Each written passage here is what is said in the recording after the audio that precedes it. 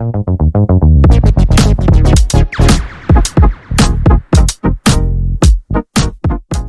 this video, I'm going to demo you how to download and install the Microsoft Teams on your computer system. I have launched my favorite browser, that is Chrome.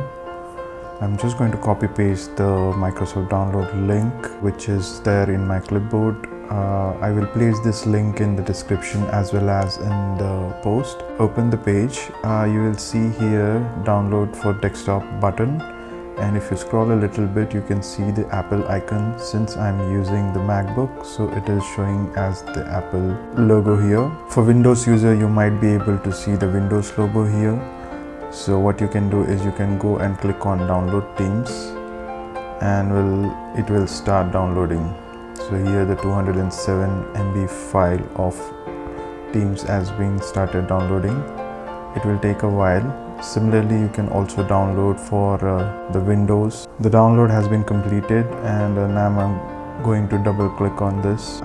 It will launch the installer, and we can just follow the on-screen instruction. Continue, driver upgrade, okay, continue. If you want to change, you can change the installation location. I will just leave it as it is, and it will ask me for the password verification because it is the installer software. So I will just go enter the password and try to install,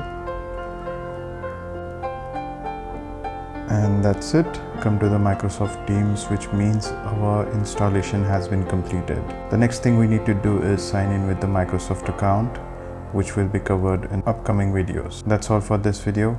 Cheers. Hey, let us know if you got any questions in the comment box below. Thank you. And please do not forget to subscribe, like, and share the video. Cheers until the next time.